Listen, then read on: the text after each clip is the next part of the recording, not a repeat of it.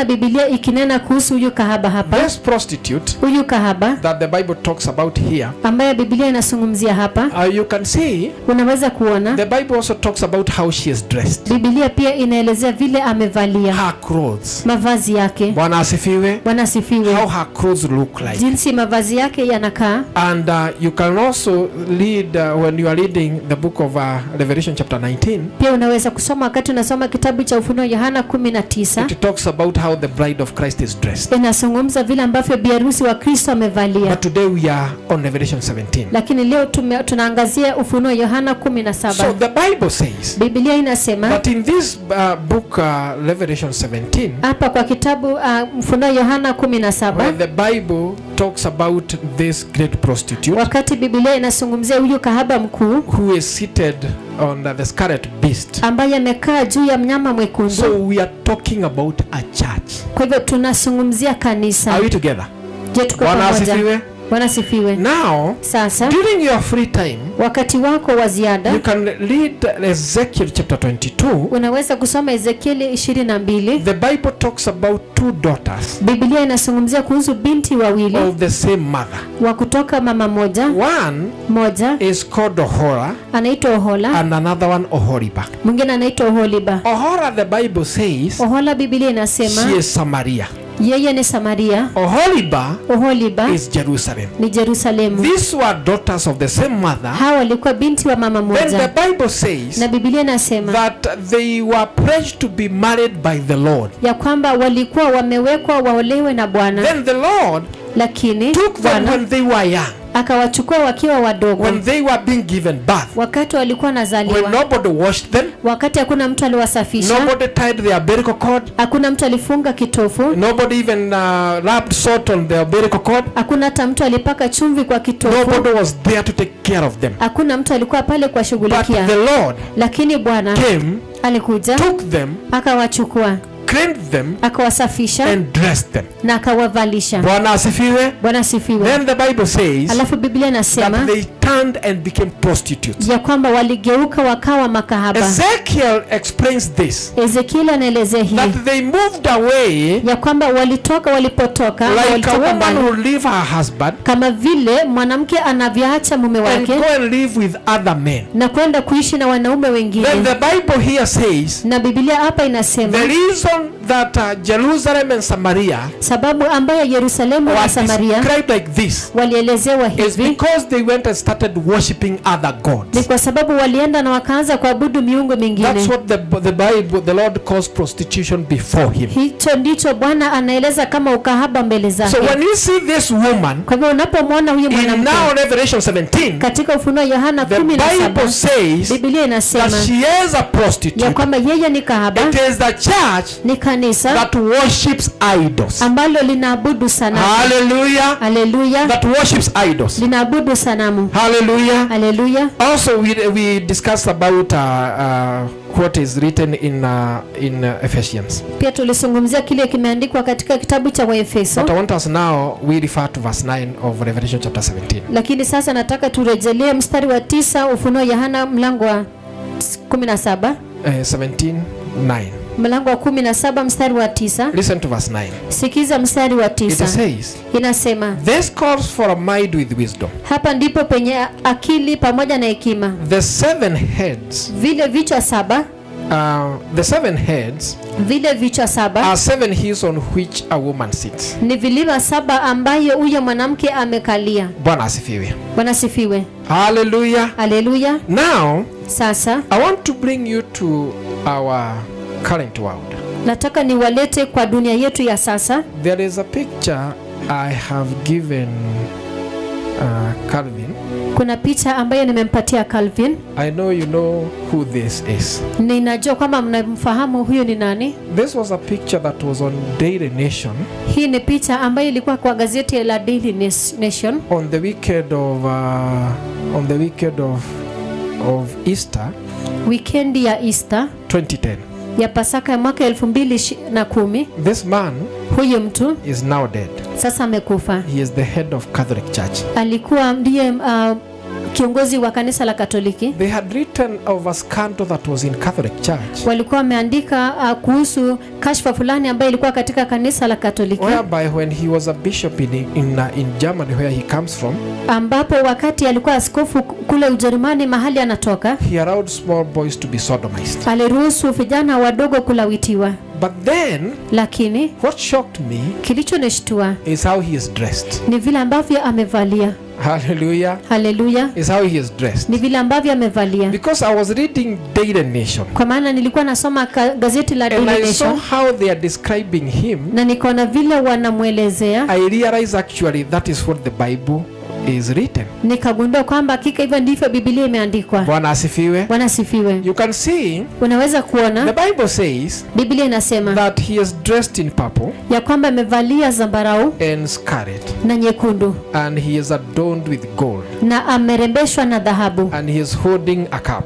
Na ameshikilia kikombe. When you look at him, he is holding a cross, what looks like a gold cross. Ameshikilia, ukimwona huyu ameshikilia kitu ambaye inakaa kama msalaba wa dhahabu. Do you remember our Lord Jesus asking the Father, please Father, remove this cup from me? Je, mnamkumbuka Bwana wetu Yesu akimwomba Baba, tafadhali niondolee hii kikombe? Jesus was referring to the cross. Yesu alikuwa anarejelea msalaba. But if you are able to zoom closer the cross that he is holding. Lakini kama unaweza kuangalia kwa karibu ile msalaba ambaye ameshikilia, at the center, pale katikati, there's something that looks like a lamb. Kuna kitu ambayo inafanana na mwana kondoo. But if you zoom closer, lakini ukileta karibu zaidi, you see I think it has eight horns. Utagundua kwamba iko na pembe 8. Normally a lamb has 2. Kwa kawaida mwana kondoo ana pembe 2. But this one, lakini hii hapa has so many horns. Iko na pembe mingi. Then that cross, alafu hiyo msalaba, has some diamond patterns. Iko na mchoro kama wa almasi. Mtindo wa almasi. You know diamond, like this, like triangular, so many. Inatengenezwa kama almasi mingi. So when you look at it, kwa hivyo ukiangalia, you can see it's something like the skin of a serpent. Inaleta umbo kama la ngozi ya nyoka. So the question is, kwa hivyo swali ni, why would anyone want to put such things on a cross? Kwa nini mtu hatake kuweka vitu kama hivyo kwa msalaba? On a normal thing, on a normal day. Kwa siku ya kawaida. Then, halafu, I don't know what he has here. Sijui ni nini ako nacho hapa kwa kichwa. But the Bible says, lakini Biblia inasema, that he has a name. Ya kwamba anayo jina. That is written miserly. Ambaye imeandikwa siri. He has a forehead that was a misery. Kichwa chake palikuwa pameandikwa jina siri. That is Babylon the Great, the mother of prostitutes and the abominations of the earth. Babeli mkuu, mama ya makahaba na machukizo ya dunia. Bwana asifiwe. Bwana asifiwe. You can remove it. It was just for educational purposes. Unaweza toa, ilikuwa kwa sababu tu ya kusomesha. So we are talking, yes, thank you for bringing back the glory. Hallelujah. Hallelujah. Bwana asifiwe. Bwana asifiwe. I think when the glory came you would have clapped. Nilidhani wakati utukufu umerudishwa pale mngepiga makofi. Now, sasa, listen what the Bible says. Sikiza kile Biblia inasema. That, you know, unajua, on the face value, ukiangalia tu kwa mtazamo wa macho, that was a man. Hiyo ilikuwa mwanadamu. But he represents a church. Leadership of a church. Anawasilisha uongozi wa kanisa fulani. The church is the one that is a woman. Kanisa ambaye ni mwanamke. Bwana asifiwe. So we are not talking about women, ladies. Wale wanaitwa, when we are talking, you know, when I used to wonder why people say that ladies first. Hatuongelei wanawake, yani kina dada. Sijui kwa nini watu walikuwa nasema wanawake kwanza. But I came to learn that people normally say ladies and gentlemen. So they start with ladies. Haikuwa jambo kubwa. Nikakuja kujua wanasema mabibi na mabwana, kwa hivyo si kitu kubwa. Hallelujah. Sindio? Haikuwa jambo kubwa, ni venye watu wanasema wakitoa speech wanasema ladies and gentlemen. So that's why the ladies comes first. Si mambo kubwa. Hallelujah. Tuko pamoja. Now, sasa, the reason I have described this because that has been a misery. Sababu nimeelezea hii ni kwa sababu hii imekuwa siri. Then, kisha, when now it is brought, you now understand that we are talking about a church. Wakati sasa imeletwa na ukaelewa kwamba tunazungumzia kanisa. The reason I have brought him here. Sababu ambayo nimemleta hapa. We are told that the woman. Tunaambiwa kwamba huyu mwanamke. That is the 7 heads. Yani hiyo vichwa 7. They are the 7 hills. Ni hizo vilima 7. Where the woman, the prostitute sits. Ambayo huyu mwanamke kahaba anakalia. Before Rome was founded. kabla Rome kuanzishwa, there are 7 hills that are around Rome. kuna milima 7 ambayo imezunguka ile taifa la Rome. And they boasted small settlement. So settlement meaning that people, even today, people have built on those mountains, on those hills. Na watu wamejenga manyumba yao ya kuishi katika hizo vilima 7. Then halafu this group of people, they interacted. Hawa watu waliweza kutangamana. Then they merged together. Alafu wakaungana pamoja. That is symbolized by the construction of the Servian walls around those 7 traditional hills around Rome. Ambayo inaashiriwa na kujengwa kwa ukuta ambayo imezunguka hizo milima 7 ambayo imezunguka Roma. If you Google the mountains of Rome, ukiweza kuangalia kwa mtandao milima ya Rome, you see that each has a settlement. Each is like a city on top of that hill. Utagundua kwamba kila moja hiyo kilima ina makazi ya watu, ni kama mji juu ya mlima.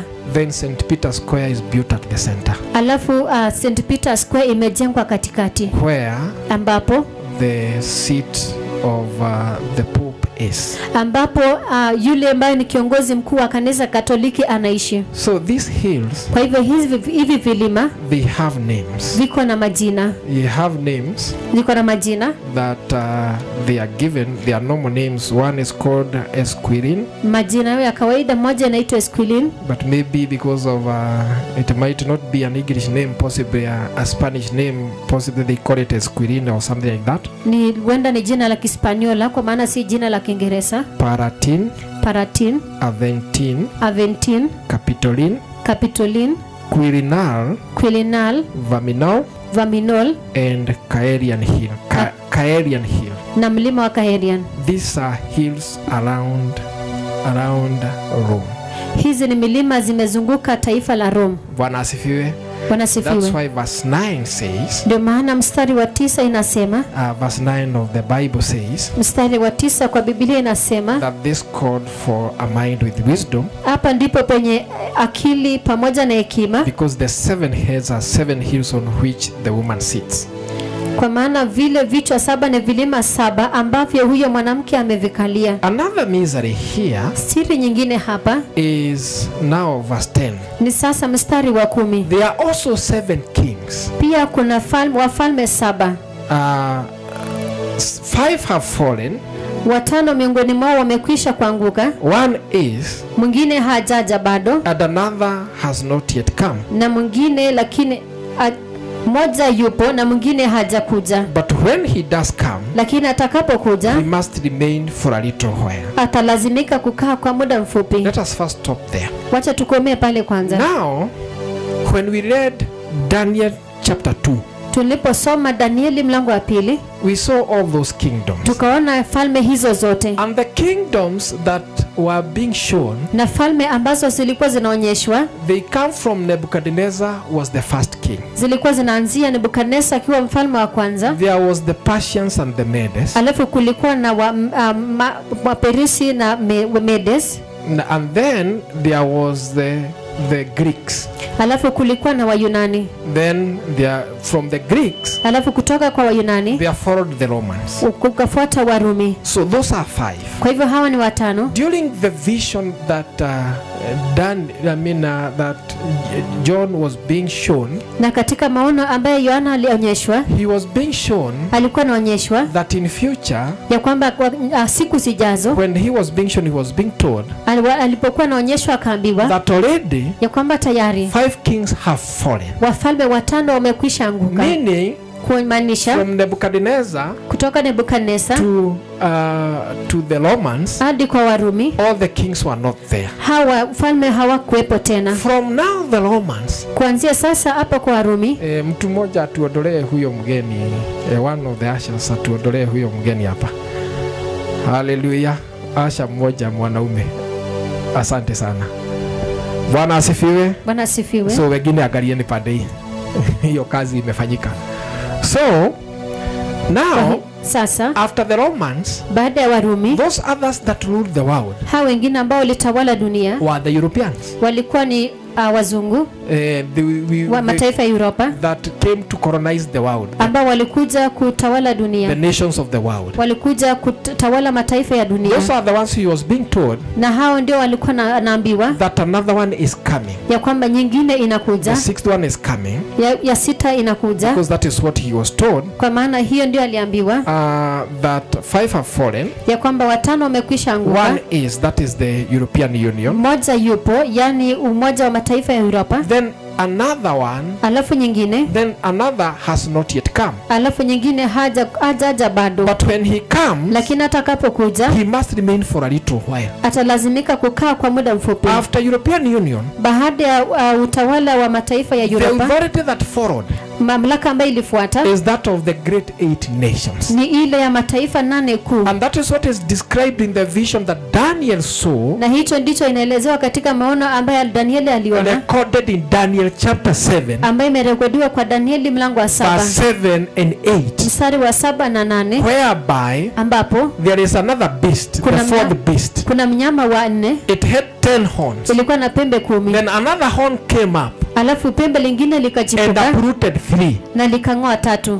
Then it grew. It started small ilianza ikiwa ndogo and grew, ikaendelea kuwa, and then halafu it was given a mouth and the eyes of a human being. ikapewa kinywa na macho ya mwanadamu. Then it started speaking boastfully. Alafu ikaanza kunena kwa makufuru, kwa Out of the kujigamba. great 8 nations, Na baada ya hiyo mataifa 8 kuu, there is one that is boastful. kuna moja ambaye ni inakujigamba I sana. don't mean to mention it, but it is there. Sihitaji kusema, lakini iko pale. Bwana asifiwe. Wanasifiwe. And the Bible says Na Biblia inasema that the 8th king ya kwamba yule mfalme wa 8 is now the beast, sasa ni yule mnyama or the Antichrist, ama mpinga Kristo, not this current one. si huyu wa sasa. Bwana asifiwe.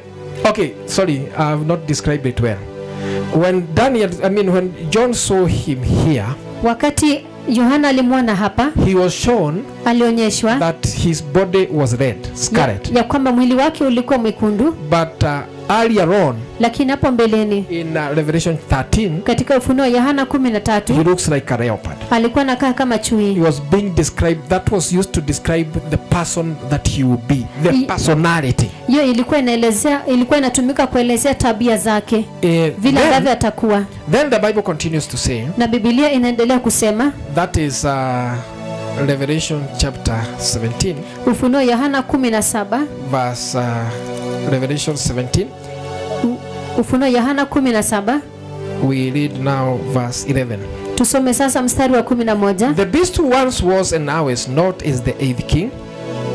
Yule mnyama aliyekuwepo wakati fulani na ambaye sasa hayupo ni yule mfalme wa 8. He belongs to the 7 Ni miongoni mwa wale 7, and is going to his destruction. naye anakwenda maangamizi. Verse 12. 12. The 10 horns you saw are 10 kings who have not yet received a kingdom, Zile pembe 10 ulizoziona ni wafalme 10 ambao bado hawajapokea ufalme, but who for 1 hour will receive authority as kings along with the beast. lakini ambao watapokea mamlaka kuwa wafalme kwa wakati mmoja pamoja na yule mnyama. So beloved people, Kwa hivyo wapendwa, the G8 nation, the great 8 nations, mataifa 8 makuu tajiri they are ruled by 10 kings. zinatawaliwa na wafalme 10. Bwana asifiwe. Bwana sifiwe. Because Kwa sababu these nations, mataifa haya, Canada, Canada, the USA, umoja wa mataifa ya Marekani, there is France, kunayo Faransa, there is England, kuna England, there is Germany, kuna Ujerumani, there is Japan,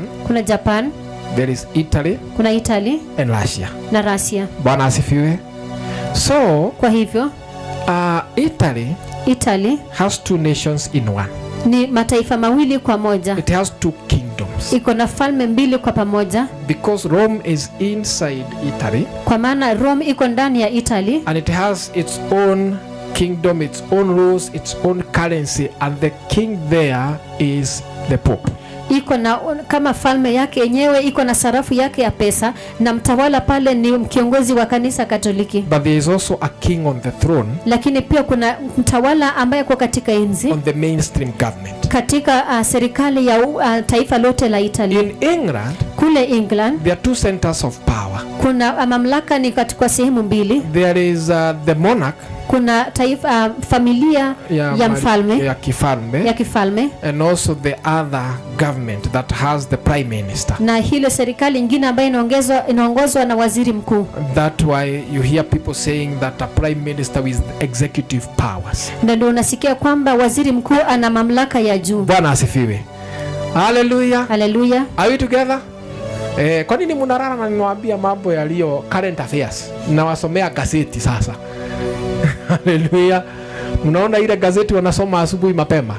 Nawasomea gazeti kwa sababu that's where we are now. Hapo ndipo tuko kwa sasa. Then kisha the Bible says, okay, Biblia inasema there are 10 kings. Wao ni wafalme 10. These 10 kings, hao wafalme 10, they will rule for 1 hour. Watatawala kwa lisaa moja. Not 1 hour, our hour. Si lisaa moja kwa masaa ya dunia, but God's hour. Lakini kwa masaa ya Mungu. But then, lakini they will give the authority, watapeana mamlaka, to another king. Mamlaka zao kwa mfalme mwingine. Hallelujah. Hallelujah. Then the Bible says, na Biblia inasema, he says this, that is verse 11. Mstari wa 11. The beast who once was and now is not is the 8th king. He belongs to the 7 and is going to his destruction. Yule mnyama aliyekuwepo wakati fulani na ambaye sasa hayupo, yeye ni mfalme wa 8, ni miongoni mwa wale 7, naye anakwenda kwenye maangamizi. The 10 horns you saw are 10 kings who have not yet received a kingdom. Zile pembe 10 ulizoziona ni wafalme 10 ambao bado hawajapokea ufalme. But who for 1 hour will receive authority as kings along with the beast. Lakini watapokea ambao watapokea mamlaka kuwa wafalme wakati mmoja pamoja na yule mnyama. Now pay attention to verse 13. Sasa zingatia mstari wa 13. They have one purpose. Hawa wana nia moja. And will give their power and authority to the beast. Nao watamwachia yule mnyama nguvu zao na mamlaka yao. So the reason they are giving Antichrist their power is because of one purpose. Sababu ambayo wanampatia mpinga Kristo mamlaka yao yote ni kwa sababu ya nia moja. That purpose is in verse 14. Hiyo nia moja imeandikwa kwa mlango mstari wa 14. Verse 14 says, mstari wa 14 inasema, they will wage war against the lamb, watafanya vita na mwana kondoo, but the lamb will triumph over them because he is the Lord of lords. Lakini mwana kondoo atawashinda kwa maana yeye ni Bwana wa mabwana. Hallelujah. Hallelujah. You can see the conspiracy. Unaweza kuona hiyo muungano. Hiyo ni mjama ambayo na hawa wafalme. It is directed to the Christ. Na imemlenga Kristo. The lamb. Mwana kondoo. But now, lakini sasa, the lamb mwana kondoo will triumph over them. Atawashinda wote. Hallelujah. Hallelujah. Bwana asifiwe. Bwana asifiwe. Listen, beloved people. Sikiza wapendwa. You know, maybe we have ignored these things before. Wale tumepuuza mambo haya hapo mbeleni. But you see all those kings who are seated on the throne in the G8 nations. Lakini unaona hawa wafalme wote ambao wanatawala mataifa haya manane. Unawaona? Hallelujah. Hallelujah. They look innocent when they are seated in the office. Wanakaa kana kwamba hawana nia mbaya. But the Bible says they have one purpose. Lakini Biblia inasema to wage war against the Messiah, the Lamb. Kupigana vita dhidi ya Mesia. Hallelujah. Bwana asifiwe. Bwana asifiwe. Human beings, wanadamu, nations that are powerful and rich, mataifa ambayo ni tajiri na yana nguvu, that their work ya kwamba kazi yao is to wage war ni kupigana vita against dhidi the Lamb of God. ya mwanakondoo wa Mungu. But the Bible promises them, lakini Biblia inawaahidi today, leo, that they will lose, they will miss, that they will be defeated miserably, ya kwamba watashindwa kwa aibu sana. Bwana asifiwe. Bwana asifiwe. Are we together?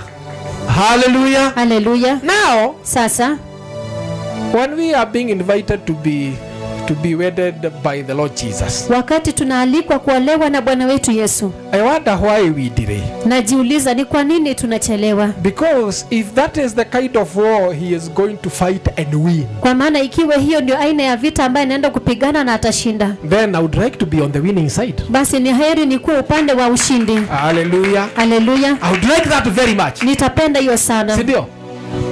Hallelujah. Nyinyi mnaonaje? Si ukisikia mtu ni successful, you'll be very happy. Even you want to tell people some stories, some good stories. For example, we used to attend church one time with the family of Ishungwa family. Tulikuwa tunaenda kanisani na familia Ishungwa. And there were two. The last born is a girl, then the MP for Kikuyu is the second last. So we used to line up together tukigojea gari ya 105 ya kutupeleka kutoka Kikuyu kukuja town. Tulikuwa tunapanga laini kungoja gari ya nambari 105 itulete kutoka Kikuyu kutuleta mjini. At least baba yao alikuwa kansora, so wao walikuwa na tuprot huko, so walikuwa naletwa na gari ya baba yao. Sisi tukiwa tumenyeshewa, unaona mkiingia kwa matatu unaona wanakaa hivi kwa sababu wewe umenyeshewa sana na yeye hajanyeshewa. Haleluya. Bwana asifiwe. Lakini kwa hiyo watu wote walipanga laini ya 105. Nikimani Shongo peke yake alikuwa hapo. Si walikuwa watu wengi. Hallelujah. But the others are not there. So those are the stories we give. Hizo ndizo hadithi ambazo tunatoa. Ni kweli ama si kweli? Yeah, those are the stories we give. Hizo ndizo hadithi ambazo tunatoa. What about now we are giving an eternal story in heaven that you see that the one who has taken me and has wedded me is the one who triumphed over these kings and brought them down. Na je, wakati tutakuwa tunatoa hadithi mbinguni ya kwamba yule amenichukua na akanioa ni yule ambaye aliweza kupigana na kushinda hao wafalme wote 10. Is that not a good story to give in heaven? Je, hiyo si itakuwa hadithi nzuri kutoa mbinguni? Si hadithi nzuri? Bwana asifiwe. Bwana asifiwe. But that is not nobody will give that story in hell. Lakini hakuna mtu atatoa hadithi kama hiyo jehanamu. Wewe wakati uliumia kidogo ukakatwa na panga. Ulikuwa unapea watu story ama ulikuwa unasikiliza uchungu? Tikisa kidole hivi na mkono. Ulikuwa unafanya nini? Sio unasikiliza uchungu yenye iko ndani ya kichwa yako. Hallelujah. So it means that story will not be given in hell. It will be given in heaven. Hiyo hadithi itapeanwa jehanamu, itapeanwa mbinguni. Bwana asifiwe. Bwana asifiwe. And it is a true story. Na ni hadithi ya ukweli. Because it talks about the current state of affairs. Kwa maana inazungumzia mambo yalivyo kwa sasa. That are happening in the world. Ambayo yanatendeka kwa sasa duniani. Hallelujah. Hallelujah. You know, being armed with these things, ukiwa umejaa ama umejihami na mambo haya is good so that you can preach to your own people. Ni mzuri ili uweze kuhubiria watu wako mwenyewe. Let us continue. Wacha tuendelee. That is verse 14. Mstari wa 14. Okay, I wanted to finish it, but let us read again verse 14 so that we can finish at the end. They will wage war against the Lamb. Watafanya vita dhidi ya mwanakondoo. But the Lamb will triumph over them because he is the Lord of Lords and the King of Kings. Lakini mwanakondoo atawashinda kwa sababu yeye ni Bwana wa mabwana na mfalme wa wafalme. And with him na yeye will be his cord. Yeye atakuwa pamoja na watu wake, chosen and faithful followers, walioitwa ambao ni wateule wake na wafuasi wake waaminifu. When he triumph over them, wakati atakapowashinda and bring them down, na kuwashusha chini. When they come to, you see, they are the ones who are planning to wage war against the Lamb. Hao ndio wanapanga njama ya kupiga vita mwanakondoo. And notice the Bible is not calling him here the king. First of all, it is saying the Lamb.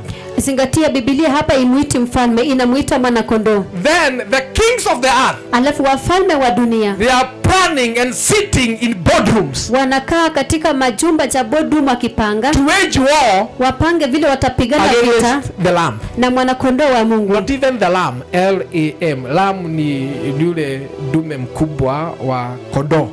Hiyo Biblia inasema the Lamb, mwana kondoo. Inasema mwana kondoo, hata si kondoo ambaye amekomaa, ni mwana kondoo. Then huyo mwana kondoo atawatwanga wote na awamalize. When he is the Lamb, wakati yeye ni mwana kondoo. The reason, sababu, is though they think he is the Lamb, ni kwamba ingawa wanadhani yeye ni mwana kondoo, he is also the King of Kings and the Lord of Lords. Yeye pia ni mfalme wa wafalme na Bwana wa mabwana. Bwana asifiwe. Bwana asifiwe. So hakuna mfalme anaweza tisha yeye, hakuna bwana anaweza tisha yeye. Yeye ndio Bwana wao na mfalme wa wafalme. Hallelujah. You get me, beloved? Now, let us continue verse 15. Wacha tuendelee mstari wa 15. Then the angel said to me, kisha yule malaika akaniambia, that the waters you saw, yale maji uliyoyaona, that is where the prostitute sits. Yule kahaba akiwa ameketi juu, are peoples yake ni jamaa za watu, multitudes, makutano, nations, mataifa and languages. na lugha. That means Inamaanisha when he saw that the prostitute sits on many waters, wakati aliona yule kahaba ameketi juu ya maji she mengi, sits on nations, anakalia juu ya she mataifa, sits on languages, anakalia juu ya lugha, she sits on tribes of people, anakalia juu ya majamaa za watu, people of different colors. watu wa rangi tofauti She tofauti, sits over them. amewakalia wote. Hallelujah. Hallelujah. Those are the waters. Hayo ndio maji. That also explains Hiyo pia inaelezea why the beast in Revelation chapter 13 ni kwa nini mnyama Ufunuo Yohana that 13 looks like a leopard, ambaye anakaa kama chui, the Bible says that it came from the water. Biblia inasema ilitoka majini. Kumbe it was not the water, Kumbe haikuwa maji, the normal water, maji ya kawaida, because a leopard kwa maana chui does not live in water. huwa haishi maji. Hallelujah. Lives in the forest. Anaishi mwituni. So Kwa hivyo it means this inamaanisha is a human being, a man huyu ni mwanadamu who will rise from other men, ambaye atainuka miongoni mwa that the wanadamu Bible wengine, says the water, ambaye Biblia inaelezea and kama then maji. he is the Antichrist. Kisha yeye sasa atakuwa mpinga Then Kristo, this prostitute sits on people, na huyu kahaba anakaa juu ya and watu, these people are of many nations, na hao watu wana mataifa mengi, many languages, lugha mingi, and she has subjected them, na amewatiisha wote to her authority. kwa mamlaka, chini ya mamlaka Then the yake. Bible says something else. Alafu Biblia inasema jambo lingine, Verse 16. mstari wa But the 16, beast and the 10 horns kwamba you zile saw will hate the prostitute. Okay. zile pembe 10 ulizoziona pamoja na huyo mnyama, They will bring her to ruin and leave her naked. watamchukia huyo kahaba, watamfilisi na kumwacha uchi. They will eat her flesh and burn her with fire. Watamla nyama yake na kumteketeza kwa moto. For God has put in their hearts to accomplish his purpose, Kwa maana Mungu ameweka miongoni mwao kutimiza kusudi lake, by agreeing to hand over to the beast their loyal authority, kwa kukubali kumpa yule mnyama mamlaka yao ya utawala, until God's words are fulfilled. mpaka wakati maneno ya Mungu yatakapotimia. The woman you saw Yule mwanamke is uliyemuona the great city that rules over the kings of the earth. ni ule mji mkubwa unaotawala juu ya wafalme wa dunia. Bwana asifiwe. Bwana sifiwe. Hallelujah. Ni mji gani unatawala chini ya dunia? Let me explain to you, maybe you don't know. Wacha niwaelezee, huenda haujui. I was reading somewhere Nilikuwa nasoma mahali and I found this. na nikagundua hii. I checked the stories of that are in the news Nikaangalia hadithi ambazo zinapatikana kwa vyombo vya habari about Rome. kuhusu Roma. So Roma they say wanasema the ancient city of Rome has many nicknames. ya kwamba mji wa kale wa Roma iko na majina tofauti ambazo zimebandikwa. And these names, Majina haya bandia, first of all, the city is called Roma in Latin, inaitwa Roma kwa Kilatino, which has an uncertain origin. ambayo mahali ambapo ilitoka haijulikani. People believe Watu wanaamini it was the name of a king called Romulus, ilikuwa ni jina ya mfalme aitwaye Romulus, who was the city founder, ambaye alianzisha ule mji, which translates to oar or swift, ambayo maana yake ni O-A-R, oar or swift. inaonyesha wa mwendo wa kasi. So Rome derives from Iberian language, that is, where the word might mean flowing waters. Inaweza pia kumaanisha maji ya tiririkayo. Now, Sasa some of these names, baadhi ya haya majina there's like they call Rome zinaita Roma eternal city, kama mji wa Eternal milele, city. mji wa milele. Then also it is called Caput Mundi, that is the capital of the world. Pia inaitwa Caput Mundi, yani mji mkuu wa dunia. That is a totally different story elsewhere from the Bible. Hiyo ni hadithi tofauti sana na kwa Biblia. And it is written by someone who is may not necessarily be even a believer. Na imeandikwa na mtu ambaye huenda hata si muumini. But you see, lakini unaona they are calling it the eternal city. Wanaiita mji wa milele. And the city of someone also called Saint Augustine, he called it the city of God. Mtu aitwaye Saint Augustine akauita mji wa Mungu. Then it has those mountains. Alafu iko na zile vilima. That the city is they also mean the reason they are there, that there was an Italian painter who said that the best way he can describe Rome, he described it as this. Kulikuwa na mchoraji wa Kiitaliano ambaye alisema kwamba namna mzuri ambaye anaweza kueleza mji wa Roma ni hivi. The city of echoes. The city of echoes, echo ile inaitwa mwangwi. The echo, mji wa echo, yani ile sauti ambayo ni kama ukiongea inarudi nyuma.